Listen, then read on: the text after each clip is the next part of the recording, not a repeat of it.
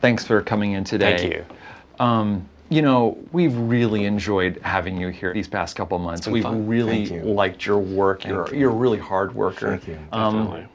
But there's some things we need to talk about. All right. Yeah. Okay, let's start with the wine. There's a lot of drinking in the office. I know you think it's a metaphor, but most people just don't even get it. So the cork is like me? Island cork. Islands? Not you. Okay. You're not anywhere in the picture. Okay. This is, you know, whatever metaphysical thing you want to call it, malevolence, evil. Is that like iced tea or something? I don't exactly know what fluid is inside of here, but that's immaterial because this looks kind of gross. Well, I'm not responsible for anybody actually drinking. That's not my intention at all. You know, it's the island and hell, just, you know, the whole thing about.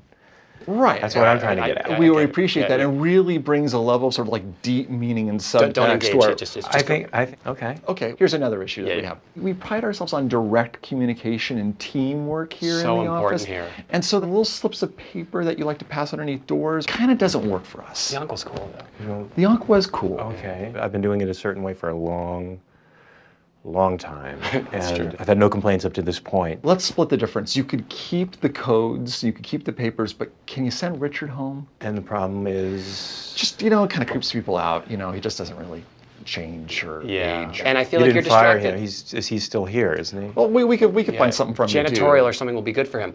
But we want you to focus on yourself. Okay. You know what I mean? You're this, you know what?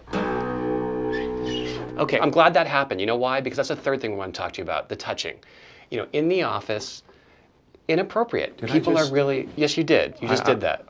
Are you okay? It just kind of happens reflexively, so I don't even, wow. But see, that's even worse. Yeah, you should be asking permission. You should. When I've been doing something for so long. Okay, see, you know, yeah, I mean, that's pretty cool, actually. But you can't do that, though. It's just going to make people uncomfortable. I have a couple of things here. Where do you want me to put these? Oh, thanks. You can just put them right down my desk. Okay. Great. Sure. Are there any more than like the 10 people that we know about that you touched? I mean, if you've touched more than the 10 people that we know about, we kind of want to know. Yeah. Was it just the 10? You have no idea what I've gone through to be here. They haven't let me on the show at all this year. I was shot last year, for God's sakes. You don't get shot if you're not good at what you do. Where's the hunt for my killer? I require resolution. And I'm the one that invented the flash sideways. The flash forwards, I think, are really kind of boring. All right. And the flashbacks, they're kind of boring too. So what I think I'd like to see on the show is the flash present, which I've just invented. Damon and Carlton ripped it off and just changed its name. I know. Where's my money? Where are my trophies? I'm the star of the show. What about me? What about me? What about me? What about you? I wish you'd believe me. What happened? My evil heart is turning to good? Oh, crap. I've been doing this for 2,000 years.